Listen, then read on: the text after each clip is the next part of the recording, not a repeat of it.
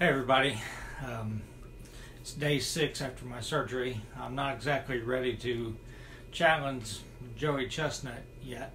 I'm still speaking probably a little slowly, a little sore, but I'm getting better. And I took a couple days off work. I had Monday off, I took Tuesday and Wednesday off, and basically I had a choice. I could lay on the couch and be in pain, or I could go do something and be in pain. So I chose to go do something and be in pain. So yesterday I got up super early in the morning and I drove to Ohio. So I'm going to share my road trip with you right now, what I got done. Maybe a little bit longer video. I was thinking about breaking up into a couple of videos, but I'll just go ahead and sort of do a stream of consciousness or whatever, or like how the day went anyhow. So hope you enjoy it, and at the end I'll give you a sneak peek of something that you're gonna hopefully like. Hey everybody, it's 4:43 in the morning. I'm at a McDonald's drive-thru just to get a little bit of something to settle my stomach. Go drive 3.5 hours and meet my brother for breakfast in Athens, Ohio. And I'll tell you what I'm going to do after that. A soft breakfast. Anyhow. Well, the old sailor adage is red sky in morning, sailor take warning. I don't know if it's red sky, but I got a red sun anyhow. I driving about 2 hours on the Appalachian Highway. I got about another hour and a half to meet my brother for breakfast. First time we've seen each other since my mom's memorial service last September. She passed away in August. Family got together and had a graveside service in September. So it'd be good to see him. It'd be the first time any of us have seen each other. So I'm heading east on the Appalachian Highway. If I have a chance, I may pull off and take pictures of a couple of tunnels to show you. So I turned off the Appalachian Highway about a half hour from Athens, and my family's motto is, if you're not early, you're late. So I have plenty of time to get there. This is the Hocking Valley Railroad right-of-way. It became part of the C&O. This is looking south, and if I turn around, I'm off Thompsonville Road. This is the Radcliffe Tunnel, and you can see people drive through it.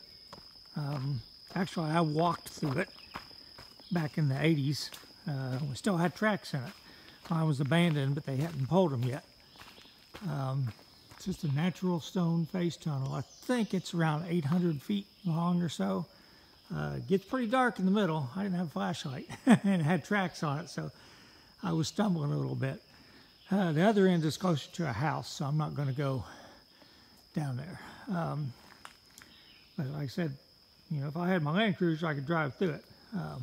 People do it all the time. You can see the tire tracks. So we're going to go ahead and stop at another tunnel on the way to Athens. It's not too far off the road, too. I took this November 25th, 1988. It's 896 feet long, and it's actually called the Campbell Tunnel. It's near Radcliffe.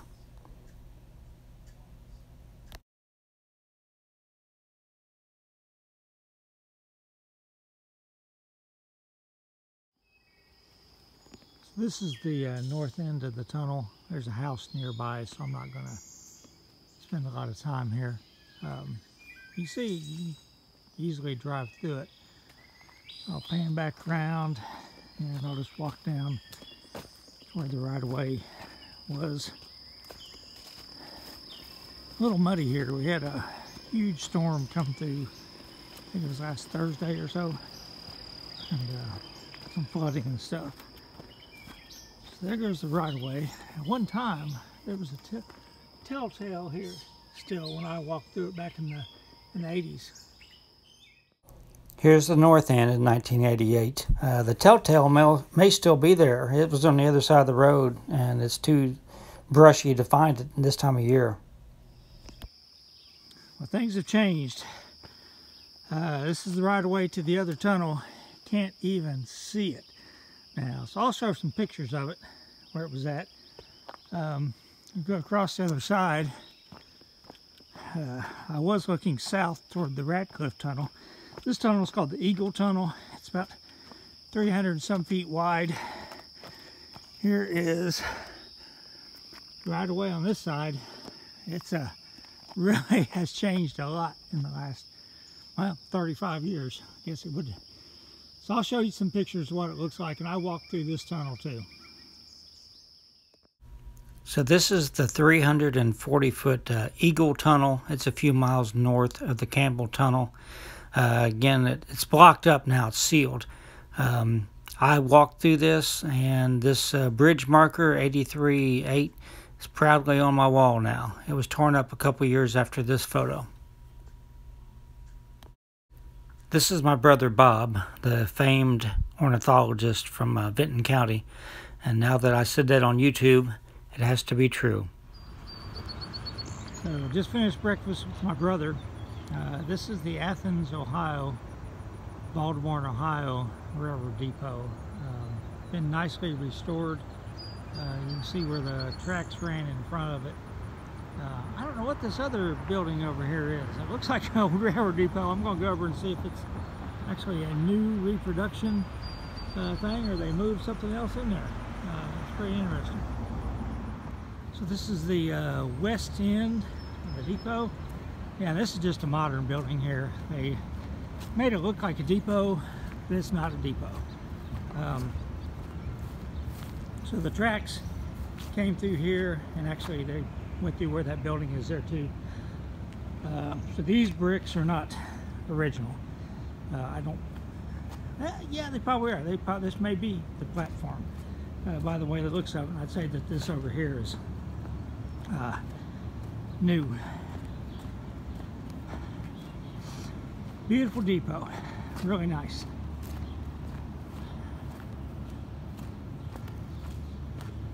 So they tore this line up in the late 80s.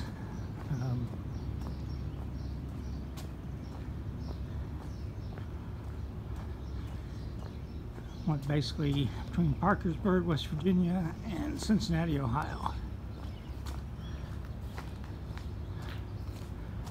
And it looks partially empty now. So I don't know what is going on. Look at the old lights for the platform. Those are original. Okay, so this was a true Union depot. So the two other railroads served Athens. The Chesapeake and Ohio, or the old Hocking Valley, terminated here.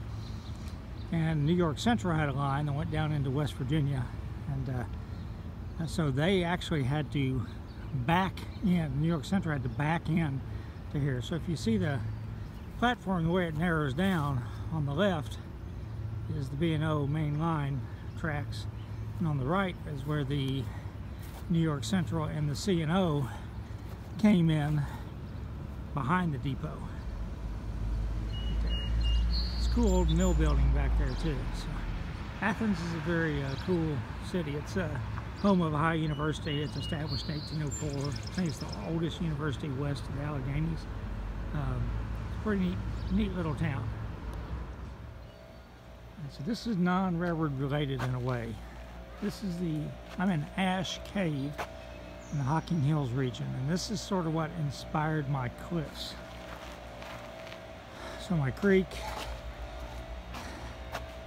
I want something like that.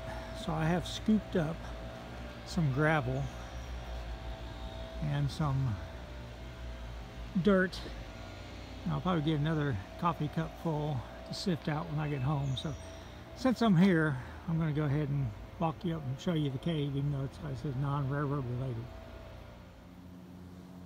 So this is just the trail back to the cave. Just sort of wanted to show you the type of area I'm in. It's not really a cave. It's more of like an overhang.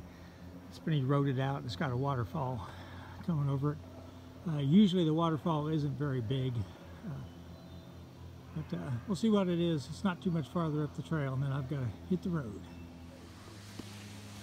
Okay, so this is what they call the cave. Yeah, it's just a huge overhang.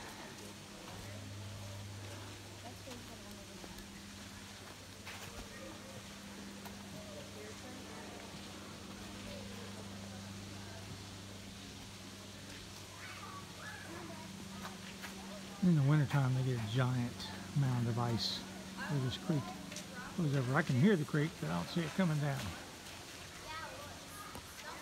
All right, there's the creek. Again, based on the time of year, sometimes you get a lot more flow, and sometimes it'll almost dry up. So,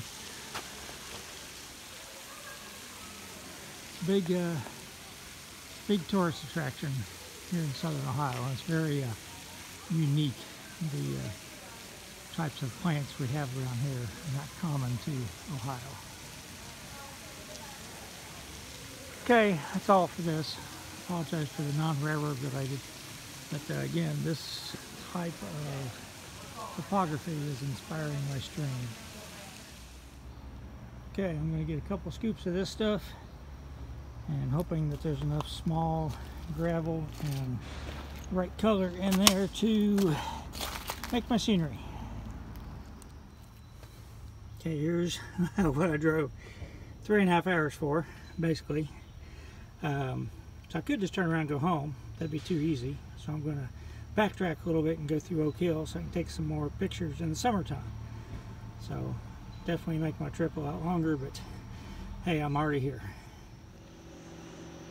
Alright, so I left Ash Cave and I'm heading on 93 south through MacArthur and Hamden and Wellston and Jackson, eventually to Oak Hill. This little covered bridge is right off the road. I knew it was here.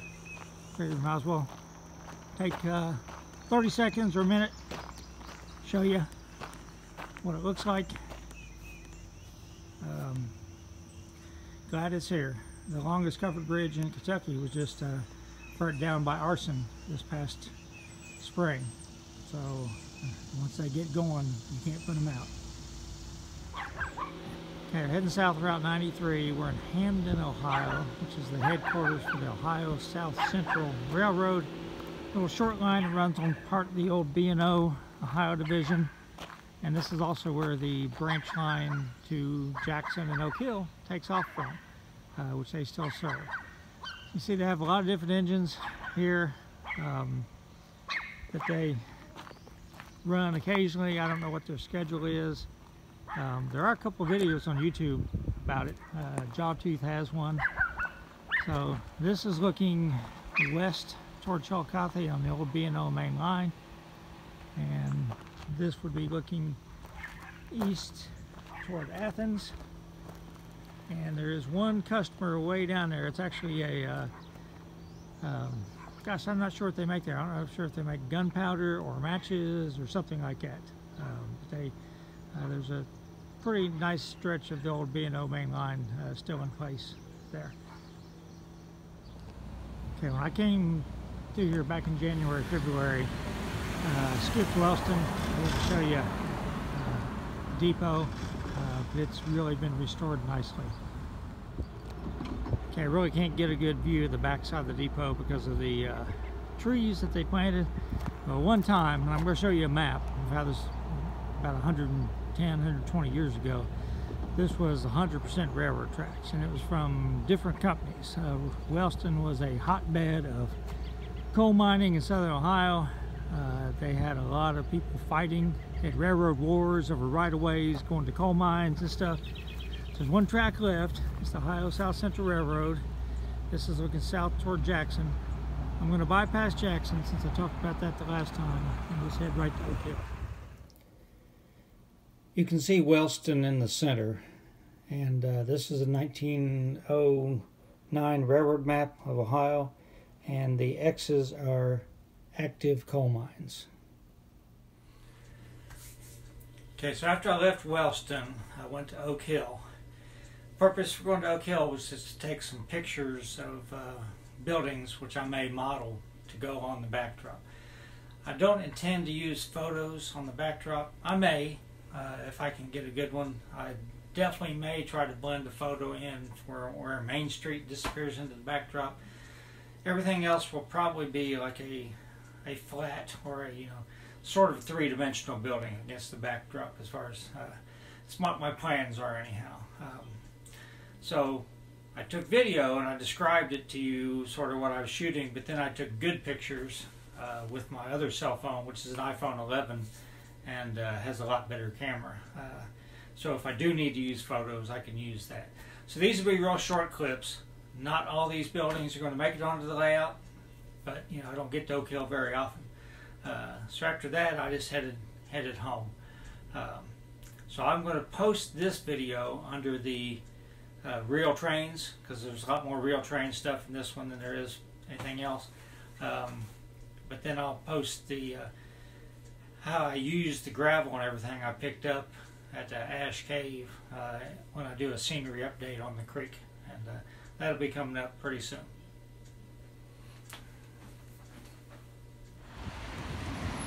Okay, I'm in Oak Hill, looking north toward Jackson. This used to be a big brickyard over here back in the day, looking south toward the depots and the rest of Oak Hill and eventually Portsmouth. What we do here is I'm going to show you, take some video of pictures, but I've got a better camera, and I'm going to take some still shots that I might be able to use for my backdrop. Okay, so this building was probably there when the railroad was there, so I'm going to take some still shots of that. Luckily there's no cars parked in front of it. And so this is the back of the post office. I already have the front. I don't know if I'll be able to need this, but I'll just go ahead and take a little bit of video and pictures of it. So this is the restaurant that is across from the depot. It's really difficult for me to get any good pictures of it. Anyhow, we'll try anyhow. Now those murals weren't there. Those were windows. So I'm just south of the depot. This was probably a service station. It's probably there. I believe that might have been a theater. I'm going to walk back over, walk down the tracks so you can clearly see where the platform was. No trace of any foundation at all. So again, the depot was up there about where my car is. And then the freight depot was right in here. But there's no trace at all of any building foundation. So, I think that was a theater. This obviously used to be a building here. Hopefully I can find some old pictures of it. I'm going to go over and take some pictures of those with my good camera. Down there's the post office and some other buildings which I already have pictures of. I'm also going to take a good shot looking up Main Street. Maybe I can incorporate it into the photo backdrop. So here's the tracks heading south out of Oak Hill. These obviously hadn't been trained down here for quite a while. Head north to Mackport. And that's on the back north of Oak Hill.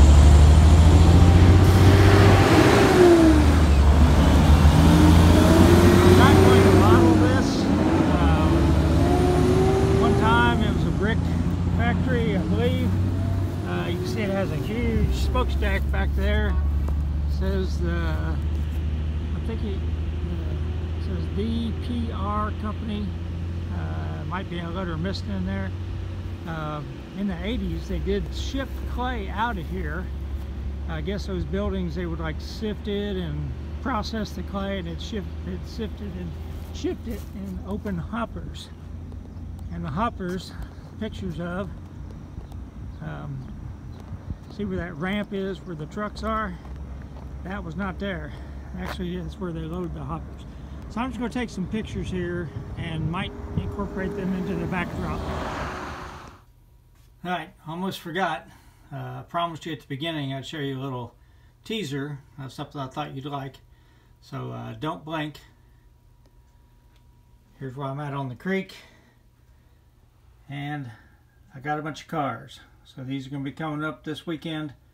Everybody stay safe.